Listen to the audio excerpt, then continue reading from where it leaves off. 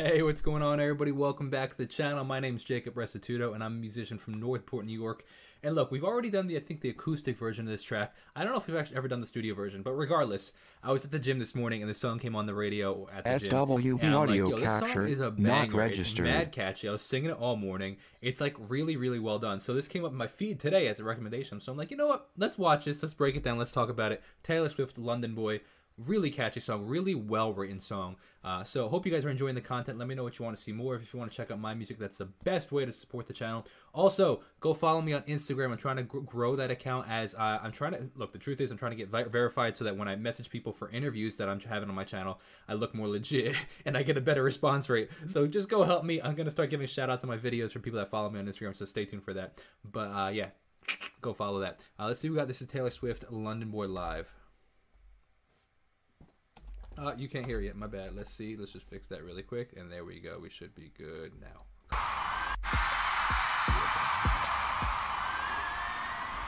can go driving in on my scooter. Just around London. Is that in the original? I don't know if I've actually heard the original song. So is that sample in there? The scooter sample?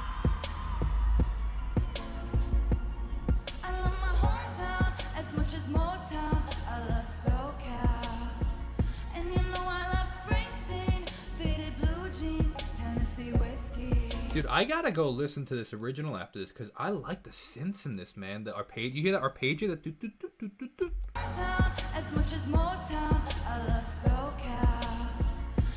hear that? The do, do, do, do, do, do, do, do. That's cool, man.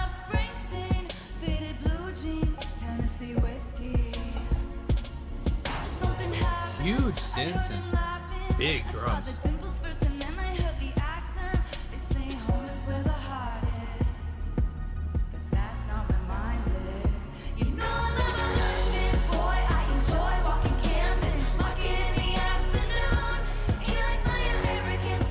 See the horns coming in too? So that's one of the coolest lyrics of the song because I like how obviously she's an American, you know, and she takes a phrase that Americans don't typically use, and she's talking about her love for her London boyfriend or her English boyfriend, right? And I like that she took that phrase that we don't typically use as Americans and put it in the song as like a way, like as a nod to the English culture. I think it was just a really clever way of writing. I think it was, well, that's Taylor in general. That's Taylor in a nutshell. She's a clever writer, man. I like this a lot. It was really well written.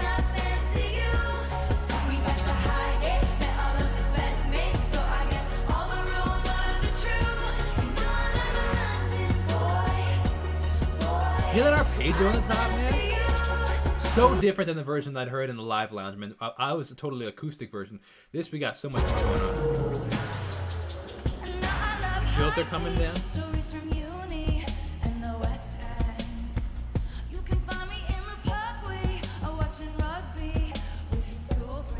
Her mic's pretty far from her hand, her mouth.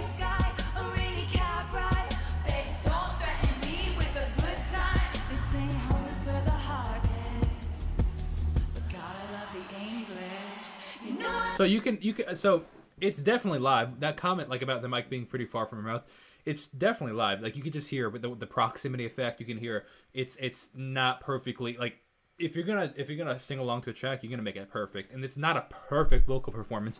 Like it's live, and she's moving around a lot, and there's a lot of reasons for that to be the case. But I like, I mean, it sounds great. But I was just commenting on the fact that it's far because it's just proximity effect. Like usually you'd hold the mic a little closer, but it's a hot mic that they're using, and so it's probably a hot mic, meaning they have the gain turned up a bit, and it's probably pretty highly compressed because if she's holding it here consistently and she moves it closer, it's gonna get really loud. So compression would then adjust the volume, and if she pulls it away, it's gonna get really quiet. So compression kind of smooths out the volume in general, so that instead of it being, you know, jumping up and down really loud, like steady, really loud, really quiet, steady, really loud, really quiet, it then becomes a little bit more consistent, and it's like it doesn't change as much. So when it gets closer, it doesn't get louder.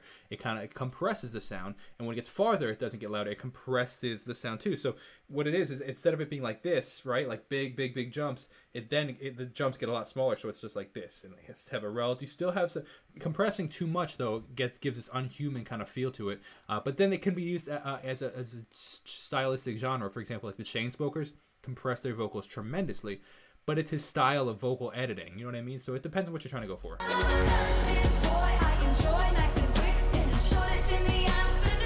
Also, the rhyme scheme, boy to enjoy, really well written, man.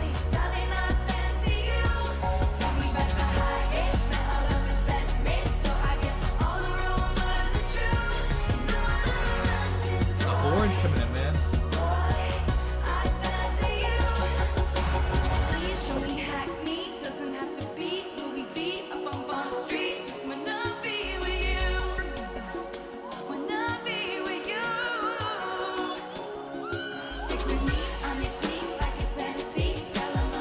Wow, far panning on those vocal harmonies.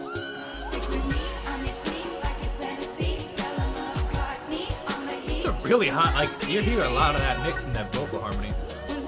Left ear. Oh, you know what would have been cool here? A vocoder. That you would have been sweet with a vocoder right there. Right here. This whole section would have been killer with a vocoder.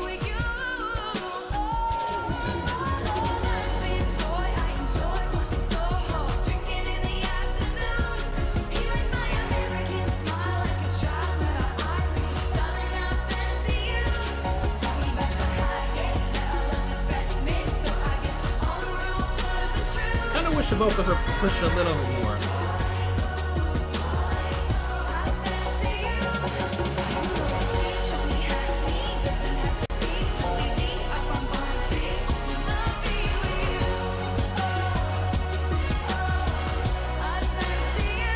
Dude, the horns sound great.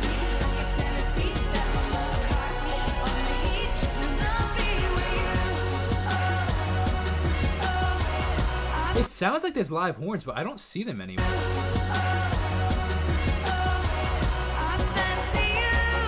It sounds like they're sliding up.